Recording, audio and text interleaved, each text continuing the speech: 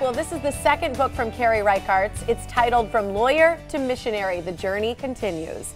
Carrie was once named a rising star lawyer in Milwaukee Magazine until she found a different calling after a mission trip to Kenya. Since then, she has worked to help women and kids all around the world by founding Infinitely More and its sister organization called Operation Give Hope. Well, what's been going on in Kenya?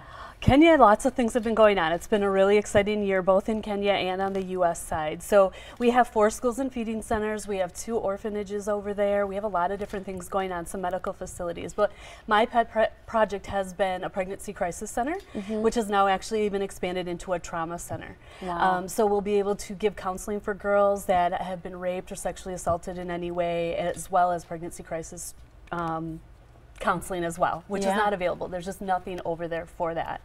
And we'll also have a small maternity center that we're going to be building, so there's just a lot going on. Talk a little bit about the things that you brought here, because are all these made in Kenya? Yes, yes they are. So these are our flip-flops, the beaded flip-flops that are made in Malindi in Kenya. And then this is actually a laptop bag. We have many different types of purses and bags that are made by handicapped women in Kenya. Really cool. So yeah, these are made in Shanzu, and that's the brand name for them as well. And then this is a piece of woodwork. This is beautiful. That is made by Job, handmade by Job. It's all hand carved, hand painted, everything, and a lot of that is all connected in there. So it's a lot of handiwork, and then there's Africa on the top of it. So just amazing, amazing items.